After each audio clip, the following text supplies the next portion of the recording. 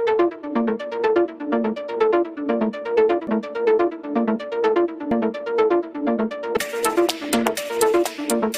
guys, welcome to the gcse Pure Mathematics Pure 1 Past Paper 2019.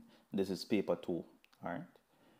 So it's a 2019 past paper, paper 2, and the topics are algebra, geometry, and calculus. Let's get right into it. Now module 1 has 2 sections and both questions are compulsory, so we must answer both questions. We're going to start by reading the first question that says the quadratic expression f of x equal ax squared plus 12x plus b is divisible by x minus 3. In other words, x minus 3 is a factor of this expression and has a remainder of negative 27 when divided by x plus 6. So you have a remainder here. So we're thinking about factor and remainder theorem.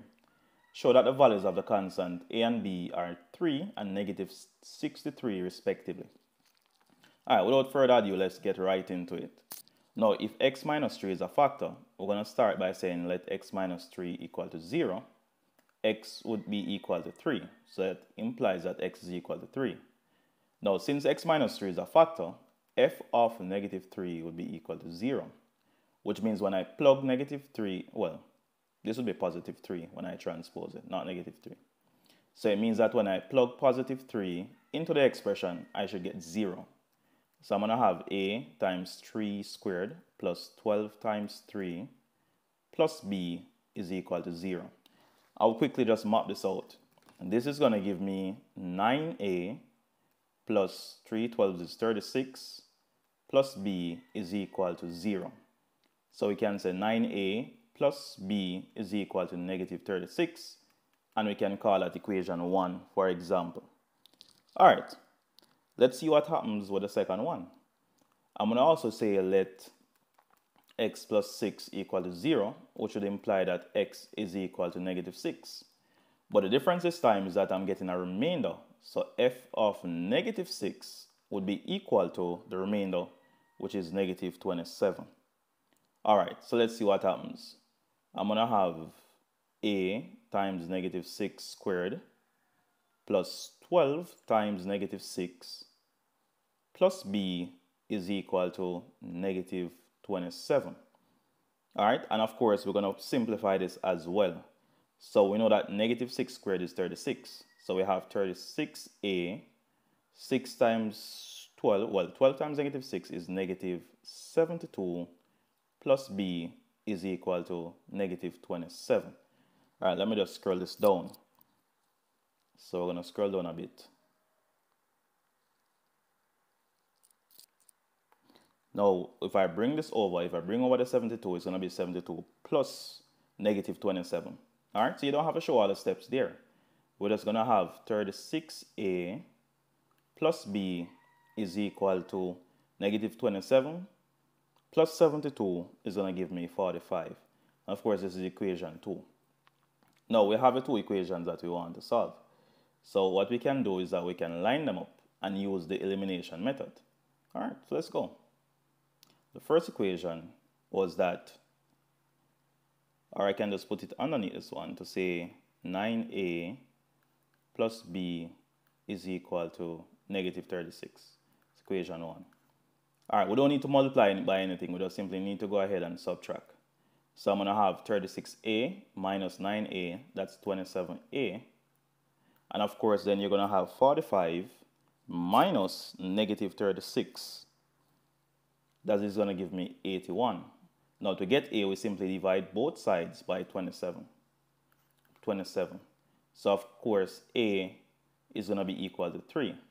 All right, so we have the answer for a. That part is taken care of. Now, let's go back up and use one of the simplest equations to find my b. The simpler equation, of course, seems to be equation 1. All right, so let's go. So we can sub a equal 3 in equation 1. Now, equation 1 was 9a plus b equal to negative 36. So I'm going to have 9 times 3 plus b equal negative 36. Now, 3 nines is 27 plus b equal negative 36. So b is equal to negative 36 minus 27. B is equal to negative 63. Now, it was a proof question, so I can go ahead and say, therefore, A is equal to 3 and B is equal to negative 63 QED, which means that which has been proven. So you have proven the question to be true. All right? Very important there. Now, let's take this down a notch now. Hence, determine the factors of f. So, what it means is that I'm going to have to go back to the expression and put in the values that I just got. A is 3 and B is negative 63. Okay, let's go. So, I'm going to have f of x equal 3x squared plus 12x, now, well, minus 63. Now you have two options. You can choose to factorize this as is, or you already have one factor, all right? So since you have one factor already, you can probably do a little long division. So you have x minus 3, which is a factor. So if I want, I could just go ahead, x minus 3 into 3x squared plus 12x minus 63. All right, x into 3x squared would have been 3x. Now 3x times this would give me 3x squared. 3x times negative 3 is going to give me minus 9x, and we subtract, right? So I'm going to have 12 minus negative 9. That is just like adding. So that is now going to give me 12. It's like saying 12 plus 9 because they have two minus signs in the middle. All right? That is going to give me 21. So I'm going to have 21x, and I'm going to carry down the minus 63. Now, x into 21x would give me 21. And that's going to be a positive 21. And 21 times all of this would give me 21x minus 63. Now, I know that my answers are correct. My answer is correct because the remainder is 0. So, therefore, the factors of f are x minus 3 and 3x plus 21. Now, you might be asking me, why didn't I write it as x minus 3 times 3x plus 21? Because it didn't say factorize. It says determine the factors of f of x. So I put a comma in between it. Now, is that the only way I could have done it? No. There's a second way I could have done this question. All right? It's quadratic. All right? So I could say that 3x squared plus 12x minus 63. Since I know one of the factors already, I could say that this is equivalent to x minus 3. And then, of course, the other factor is also linear, so you can call it probably ax plus b. Or I could call it px plus q, because this a right here, let me change that, because I don't want you to think it's the same a and b that is inside of the original question. I'm going to call it px plus q. So let me go ahead there and say px plus q. Good. Now, working this out pretty much is straightforward. Well, this is 63. Sorry, let me put this here. This was 63. All right. Now, the first term is obtained when you multiply the first two terms in the expression. So I know that the coefficient of x squared, which is 3, is going to be equivalent to the coefficient of x squared over here, which is obtained when I multiply x and px.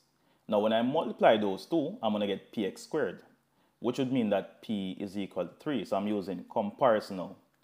Use comparison and of coefficients. And this, of course, is way easier because guess what's going to happen now? I know that the only time I get a constant in a quadratic is when I multiply the two constants in the bracket. So the constant on the left is negative 63. On the right, it's going to be negative 3 times q. So minus 3q. Now, to find q, we divide both sides by minus 3. So q would be equal to 21. So you see how quick? We didn't have to go through this entire process of doing long division. We could have used comparison. And that is why this method is very useful in doing all aspects of maths. The comparative approach, very powerful method. All right, with that said, without further ado, we take it down to the next question, which says solve for the real values of x the inequality modulus 3x minus 4 is less than or equal to 6. Now, clearly here, the modulus means the absolute value. Now, if you understand the whole concept of a number line, you understand that when you mod the negative and you mod the positive values, you get the same value because we're talking about the distance and not necessarily the direction. All right? So for the values, for whatever in here, for the modulus of whatever is in here to be less than 6. So this is -6. This is 6. So anything that I mod inside here, the absolute value is going to be less than 6. So what it means is that 3x minus 4 has to either be greater than or equal to -6 or less than or equal to +6. That is what it means. Now, if this is true, and of course I can solve this inequality from inside. So I'm going to have 3x is greater than or equal to -6 plus 4, but less than or equal to +6 plus 4. So 3x is greater than or equal to -2, but less than or equal to 10. All right, and I'm going to divide everything by 3, by 3, by 3, by 3. So x must be greater than or equal to -2/3, but less than or equal to 10/3 or 10 over 3. All right, this is probably one of the easiest inequalities you can get quickly. And then there's 4 marks, which means you have 4 minutes. You don't need more than 1. All right, pretty straightforward question. Going down. A binary operation is defined on the set of rational numbers as a asterisk b equal. And of course, you must know your types of numbers. You see how much they are coming up? Rational numbers, those numbers that can be expressed as fractions. Okay, let's get right into it. Now, prove that it's commutative. Now, the question you'd have known commutative problem from probably about grade 7 or 8 or way before that. All right? It's just that this is a definite sign. It's a binary operator. Just like how addition is binary. 5 plus 2 is equal to 2 plus 5. The asterisk here is what you want to make it. So I'm going to have to say what? If commutative. All right? If commutative, then a asterisk b must be equal to b asterisk a. Now, a asterisk b, we know already, a asterisk b, based on this question, is a, b, all over 2. Now I want b asterisk a. Now, what b asterisk a means is that based on your based on your initial definition of the asterisk, where whatever is in the position of a is now b, and what is in the position of b is now a. So on the right, wherever I see a, I'm going to have to put b, and wherever I see b, I'm going to have to put a. So this is going to be equal to ba over 2. But we all know, by the commutative property, ba over 2 is the same thing as saying a b over 2. Of course, again, by the commutative law of multiplication. All right? So this therefore implies that a asterisk b is equal to b asterisk a, and hence the asterisk is commutative. All right? Don't watch the writing. So that's the whole concept about it. A asterisk b must be equal to b asterisk a. And then even if you never knew it, you can use the same thing as context clues, just like what you do with addition or you do with multiplication. All right. Now, use mathematical induction to prove that 5 to the n minus 1 is divisible by q, where n is a natural number. All right, this one is not so difficult. We're going to start by prove true for n equal to 1. That's where we're going to start. So we know that 5 to the 1 minus 1. So in the place of n, I'm going to put the 1. So 5 to the 1 minus 1 should be equal to 4 times a, where a is some integer. All right? Now, 5 to the 1 minus 1 is going to be giving me 5 minus 1, which is 4. Now, of course, we know that 4 can be written as 4 times 1. So it's true for n equal to 1. All right, we're going to assume true for n equal k. All right, so I'm going to have 5 to the k minus 1 should be equivalent to 4 times a. All right, so we assume that this is true. And then I'm going to have to prove for n equal k plus 1. And we're going to have 5 in the place of n, we're going to have k plus 1 minus 1. So the whole idea of induction is to prove that it works for all possible natural numbers n. Okay. Now, let us see how I can incorporate, because this is the important step now. We assume that this is true. So I want to know how we can incorporate this to prove this. Okay. Now, 5 to the k plus 1 can be written as 5 times 5 to the k minus 1.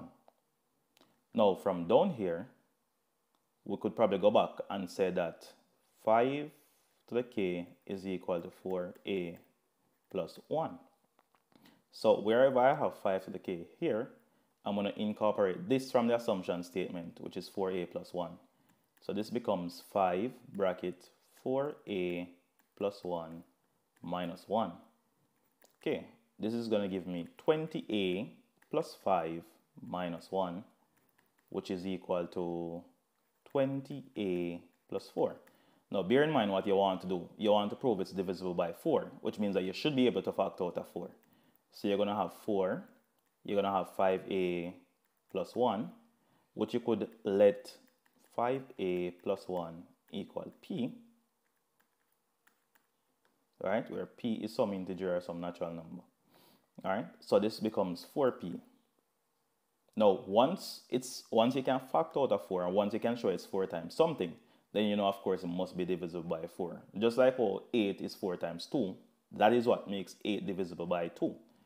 So once you have that now, we have to do our concluding statement, which is proven true for n equal 1, n equal k, n equal k plus 1, and hence for all elements in the natural number system. All right, that's where we stop that right there. So this would have given you, well, we had a lot of space.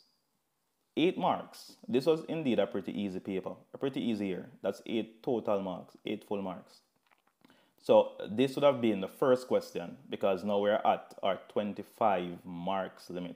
And of course, each question in each module is 25 marks. All right.